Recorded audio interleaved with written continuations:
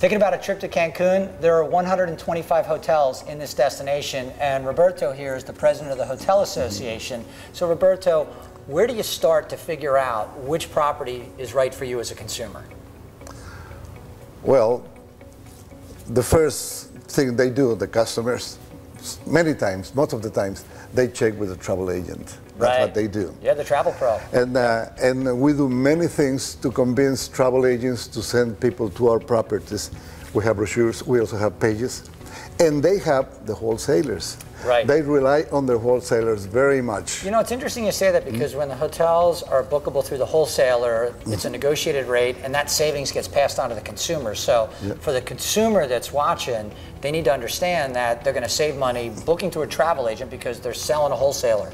That is right. At a much better price. Now, as far as what they can experience, there's a wide range. You can go from 1 star to 5.5, 6 stars plus. So as far as the amenities, what are some of the things that they can experience here on the product side from a hotel standpoint? Many people coming to Cancun and to Mexico in general, what they expect first is that they are going to be welcome.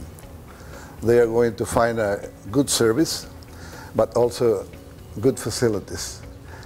And in the case of Cancun, they also know that they are going to find many things to do, many things to do. Right. We have a nightlife, we have very good shopping, very, very good shopping, and we have many areas where they can go. Down south, up north, now, if we have many islands. If you're active, you want to play sports, what types of sports are available? Oof, all of them.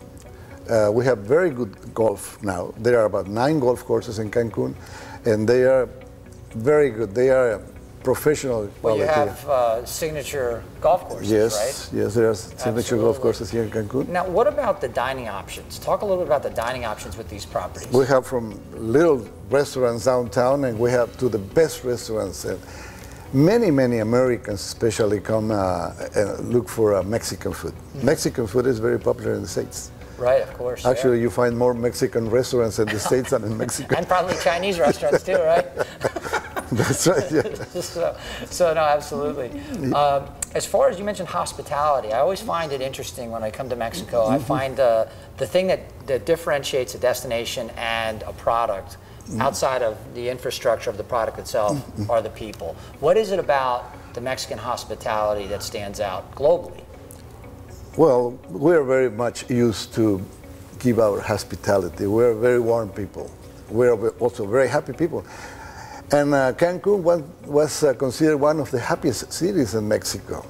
So we have to offer that, the warmth, the hospitality of our people here in Cancun. Well, and you know what? There are 125 hotels to choose from. 105 of them are members of the Hotel Association, and Roberto is the president. So there's some insight to a guy who knows a little bit about the hotel situation here in Cancun.